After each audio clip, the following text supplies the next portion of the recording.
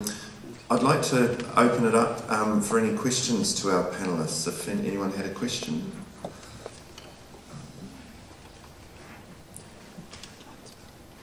Oh, sorry. Yes.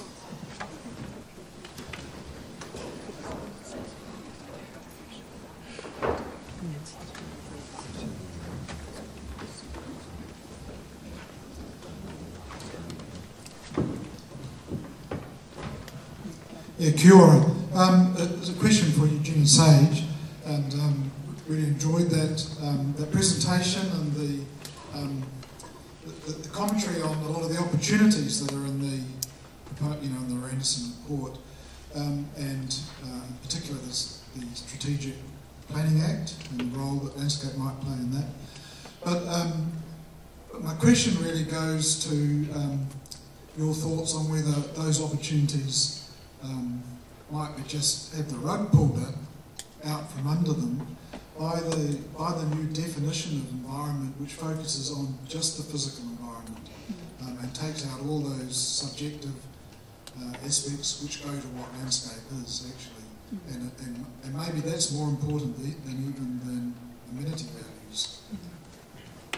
Well, I think that is where some focused submissions on the exposure draft are quite critical, because I think the Labor government has indicated that it is taking the Randerson review as having done the bulk of the work and translating that now into a draft bill.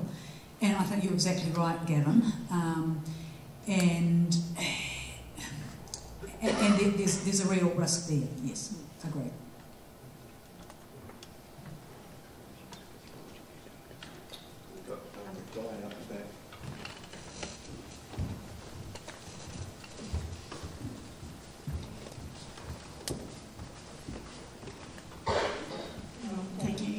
Eugenie again. It was great to hear your speech, Eugenie. With the RMA, one thing we've at last achieved, it's taken a long time, but at last we're doing marine management, we've got marine landscapes, we're now not just stuck with looking after the forests and the land and the urban forests, but we're now dealing with the kelp forests beneath, and there's landscape architects, we're doing that. We've started to do that. But do you think under the new statute does it look like we're going to have a chance to be managing and stopping the trawling and wrecking of our marine environments as we've begun to do now? Really good question, Di, thank you. I was conscious of the time, and I was getting over time, so I didn't really talk about sea space.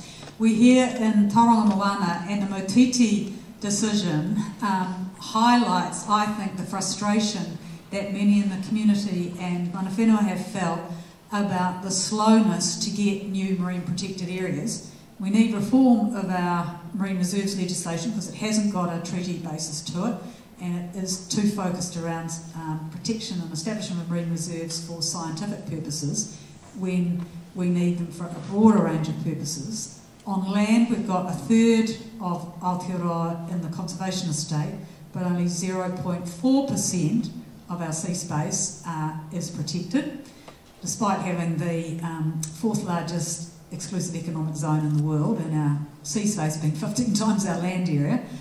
So, and the regional spatial plans apply to the coastal marine area.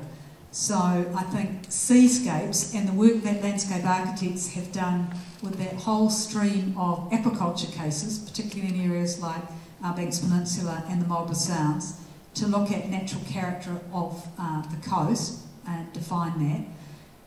I think now, earlier today I was at University of Waikato, who are really growing their marine teaching and capability, and with remote sensing, so an opportunity to map seascapes, seabed, and look at what are the seascapes that are significant for biodiversity purposes, for cultural purposes as Mahina Kai, and include those in the regional spatial plans, because of course its effects on land, sediment, subdivision, ends up in the awa, goes into the moana. So you've got to get that integrated land-sea management. So seascapes are quite critical, and we are still too terra-centric.